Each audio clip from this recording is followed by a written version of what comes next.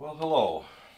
Today we're going to be removing a ink logo off a Sabian cymbal, which is that in itself is a great thing because they might be pretty nice cymbals. The logo sucks, in my opinion. The first thing we'll discuss here is the what we'll be using to remove it is acetone. And it says right in the instructions to use in a well-ventilated area. And screw that, I closed up all the windows so I could get somewhat goofy after a while. And that certainly helps. The second thing is, that's the most important, is that you should all have, rags that you use for changing oil in the car, who knows what.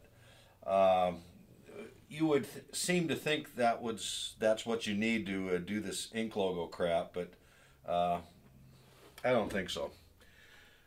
Go right to the wife's towels in your linen closet. Take a new one.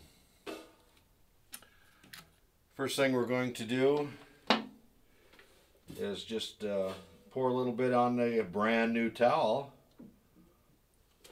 and soak it in a little bit. Pour a little bit on there, let it sit.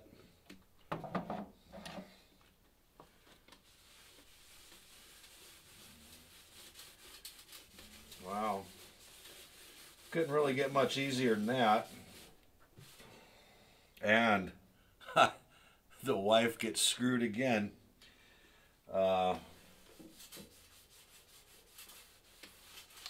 I don't know what to say. That's about as easy as it gets, so I hope you enjoy the video.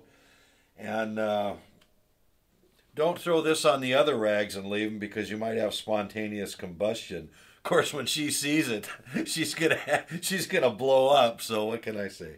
Anyway, I hope you all have a good day.